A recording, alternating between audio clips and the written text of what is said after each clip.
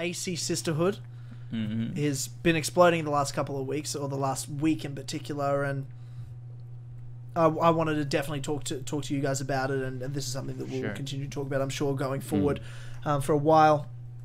James, you want to give us a bit of a, for those who might not know, what is the AC Sisterhood movement? What is the AC Sisterhood? Well, a lot of people obviously have taken this wrong because they've just seen the hashtag on its own, which I've addressed before. But basically, it's the AC Sisterhood hashtag is not to... They're not trying to change the word brotherhood into sisterhood.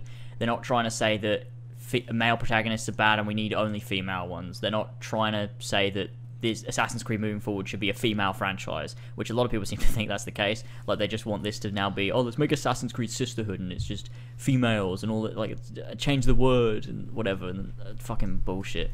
The point is based on what has happened recently with Ubisoft and their treatment of women in their company, in their video games, in the community, and the way certain people at Ubisoft. Certain people at Ubisoft, yeah, not just, you know, the whole company, but that.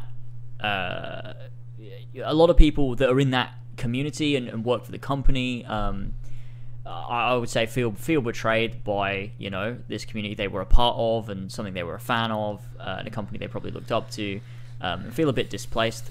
And what AC Sisterhood does is it allows for development, women that work on the development teams of Assassin's Creed or just at Ubisoft, that are in the community of Assassin's Creed, or as well the characters, the female characters within Assassin's Creed. It brings light to all of those things, supports all women, and is also a message to Ubisoft to show that, you know, the ideas that were set up by some of the people at the top, like Sergei Hascott, that women don't sell, is simply not true.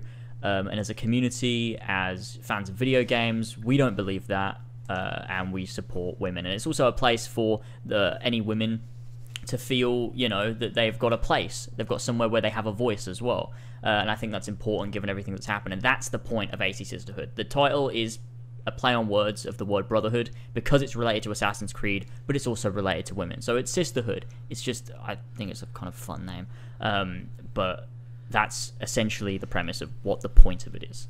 I think. Yeah, absolutely, and it's sort of been being championed and started by two figures in the Assassin's Creed community. One being Colpreet, who one of the mentors in the Mentors Guild, and Sebastian, who's Memento Gallery on Twitter.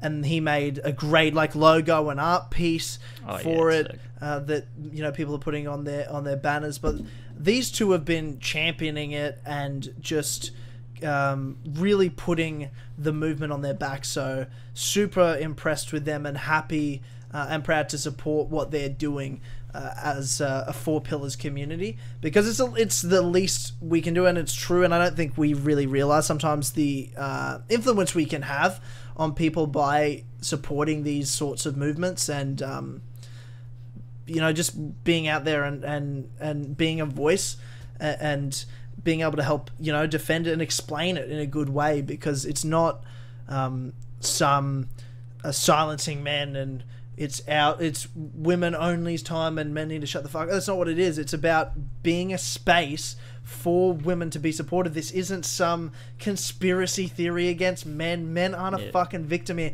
This is a situation where, fact of the matter is, there has been serious allegations, serious events that have happened through Ubisoft communities, in particular Assassin's Creed, through their developers, as well as the misrepresentation of women through years of their games from people all the way at the top making just out of touch decisions. These things have happened. This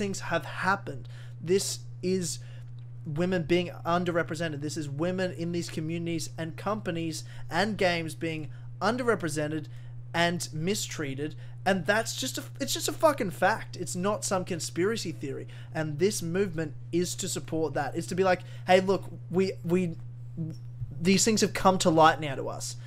Those who are still here in this community stand with you. This is a safe community to be a part of. You're able to join and feel like you can actually be safe, and you're not going to get approached by some fucking creepy developer trying to slide into your DMs.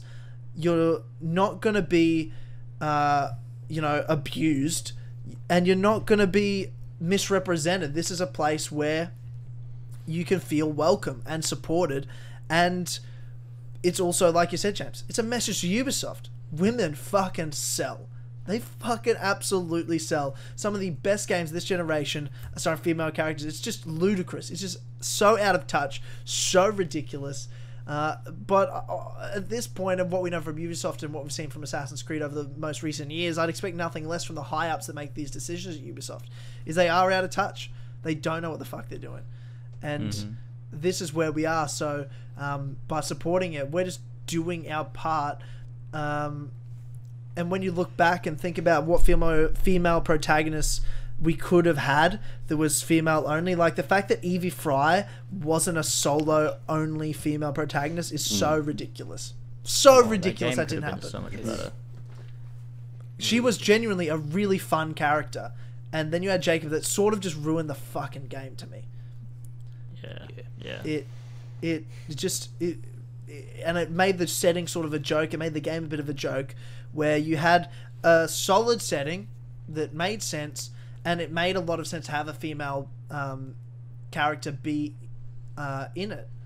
But again, females don't sell, and here we are. And they, as a company, made that decision. Sure, certain high-ups made the decisions, but that created this culture of decision making that has snowballed and continued, and here we are again, years and years later, many games later, and nothing's changed.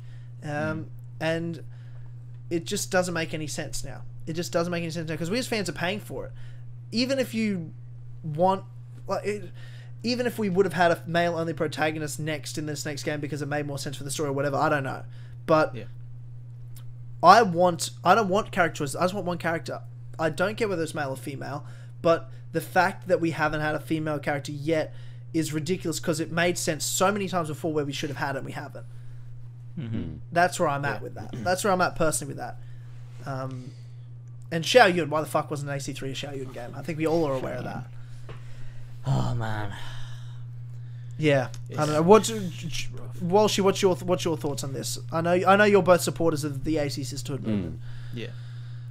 Absolutely. Yeah, I think like this is one of the nicest things that I think I've seen come out of the AC community, because it can be really, I think it's brought out a lot of like the toxicity and some of the negativity in the community, but like the positives, I feel like it's definitely brought out the best at the same time, which far outweighs that. And I think it was Amir said on Twitter that the community has done more for women in Assassin's Creed, just in gaming in general, than Ubisoft have. And it's really nice to see everyone from different corners of the community come together for like a nice thing. It's quite rare, but like it is really nice. Yeah. What about you, Joe? Yeah, I'm on the same board. I mean, it's tough when you see those people who immediately saw the hashtag and thought, oh, this is an attack against men, this is an attack against, like, that's never what it was. And I've seen some people get their minds changed, but there's always going to be those toxic people that and just straight up sexist. But it is lovely to see so many communities coming together, like Jack said. And yeah, it's like the way Ubisoft have handled it. Obviously, it's been performative. They just put out a trailer, but hopefully that's emblematic of genuine change in the company. I mean, things have been moving around. We can only hope to God that it's not just to show, to try and like make a point. Hopefully, it's genuine changes within the company from this movement. But yeah, it's amazing to see. Yeah.